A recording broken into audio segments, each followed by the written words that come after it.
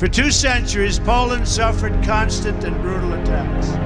But while Poland could be invaded and occupied, and its borders even erased from the map, it could never be erased from history or from your hearts. In those dark days, you have lost your land, but you never lost your pride. So it is with this true admiration that I can say today that from the farms and villages of your countryside to the cathedrals and squares of your great cities, Poland lives, Poland prospers, and Poland prevails.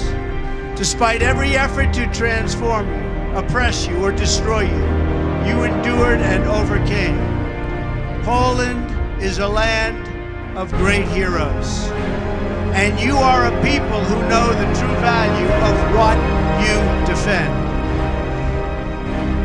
The triumph of the Polish spirit over centuries of hardship gives us all hope for a future in which good conquers evil and peace achieves victory over war.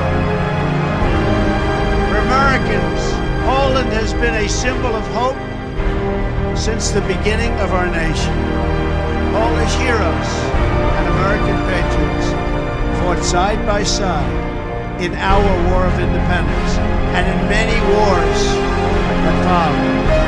Our soldiers still serve together today in Afghanistan and Iraq, combating the enemies of all civilization.